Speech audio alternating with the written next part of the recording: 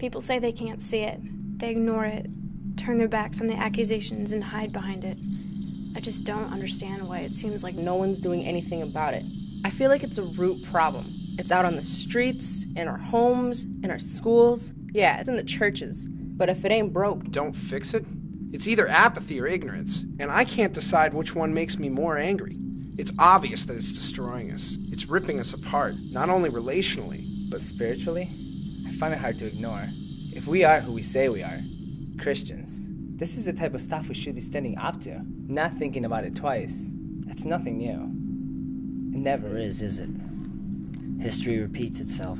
Under the guise of facilitating growth, all it really does is hinder progress. It's a problem well within our means to solve.